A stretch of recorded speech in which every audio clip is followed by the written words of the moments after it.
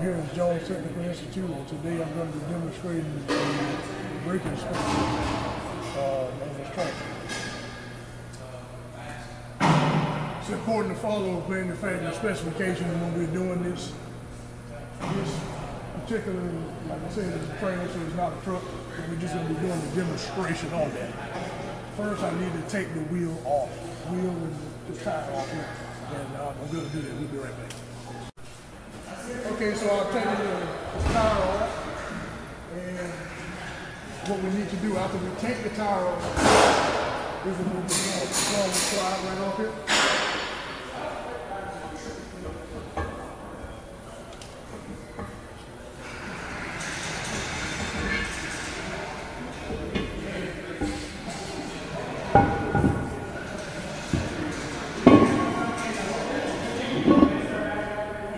Inspect the drawer on the vehicle, make sure it's not out of round measurement.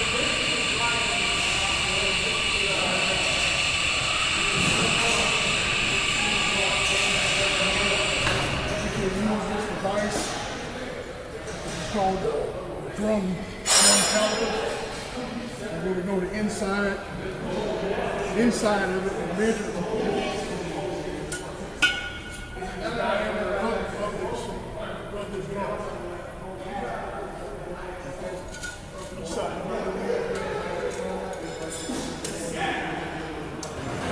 Obviously, if that's not what you expect, it needs to be replaced.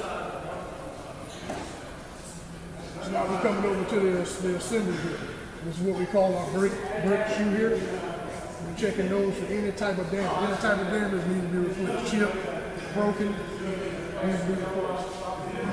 Holding the shoe together, we have what our springs, these springs that sit in there, if you can see that. Yeah, springs that sit in there. It holds that shoe together from top and bottom there. Also springs on this side.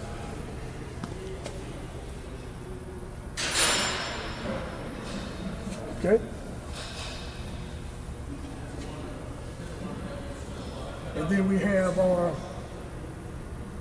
which connect from the shoes is to the S-cam, our rollers here. We can inspect our rollers. There's the roller. S-cam, it needs to be greased. There's a good amount of grease there on there. And the S-cam housing. And this is the shield behind the S-cam. And we're coming over from the S-cam housing to the spider. And that's what the entire assembly is mounted upon. We're coming back from the S-cam housing to what is known as the slack adjuster.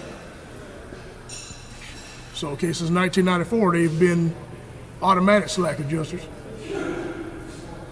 And we want to make sure they are in spec when we are inspecting those, if this is on a particular truck. Also, what we want to make sure too is our lines that connect to the brake chamber, air lines, are in good condition, and also that brake chamber is properly caged when we are inspecting those brakes on the vehicle.